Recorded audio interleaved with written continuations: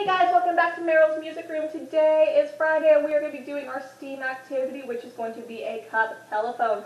Make sure that you have these items available for this activity. You're going to need 2 disposable cups and a long piece of string. If you don't have those ready, go ahead and just pause the video right now and get those materials ready to make this instrument. Not really an instrument, it's kind of more like a toy. Anyways, it's kind of like an instrument. Alright, so the first thing you're going to need to do is to make sure that on your 2 cups, I'm going to use my big cups for our example here, you want to make sure you have punched a hole in the bottom of your cups. You can do this with a pair of scissors or you can do it with a nail. If you are one of our younger students, please have your parents do this step for you because I don't want anyone getting hurt. So make sure you have some parental advisory, some parental help with that portion of the lesson.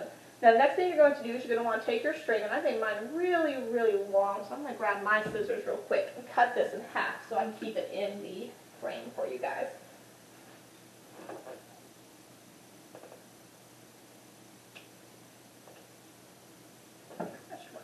Alright, and then you're going to take one end of your string, and you're going to pop it through that little hole that you made at the top and bottom of your cup, like that.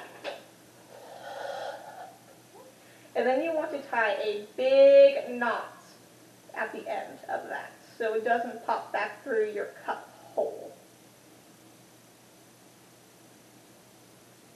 Go ahead and pause right now if you need to do this step.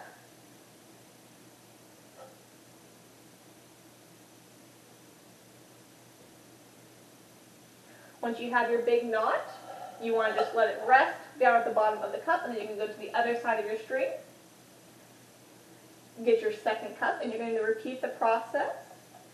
Make sure that you are poking your string in this side so that the end is coming out the open end of the cup.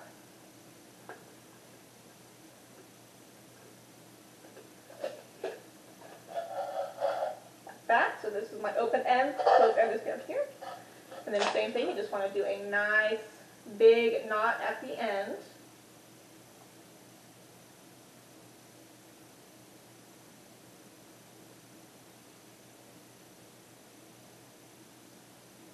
And once you have that, you can tighten this up like that.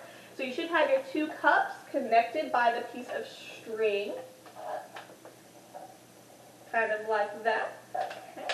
And I'm going to use my small one to be the demonstrator because it's a little bit easier to see.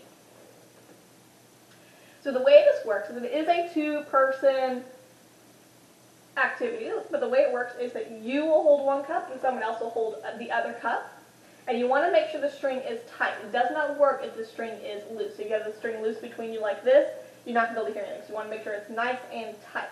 And one person will talk in to the cup, and the other person will listen. And then you can switch. And you can use this to talk to people in different rooms. The reason it's called a string telephone is because that's kind of how telephones used to work. Is I mean, we would talk into one end and it would send vibrations through a string. So when you talk into your cup, you're actually sending a vibration through the string, and it's traveling down the string to the other cup, and that's how somebody else is able to hear it. It's because the sound vibrations the sound waves are traveling through this piece of string. Now remember, you do have to have your string tight between you and the person that you are doing your cup with, and it cannot touch anything, because if it touches something on the way, the sound vibrations may transfer out of the string and go down into what other object is touching it. So just be aware of that. You may want to try doing it in the same room, but if you get really good at it, you can try in other rooms, just depending how long your string is. So this is a really fun thing. This is one of the old school kind of instruments, sound transfer devices that kids would make back in the day. So this is kind of a really cool thing here. And this is a string telephone.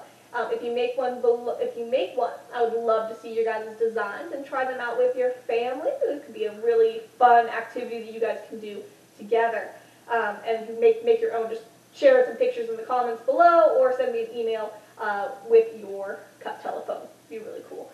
Thank you guys so much. I'll see you next week.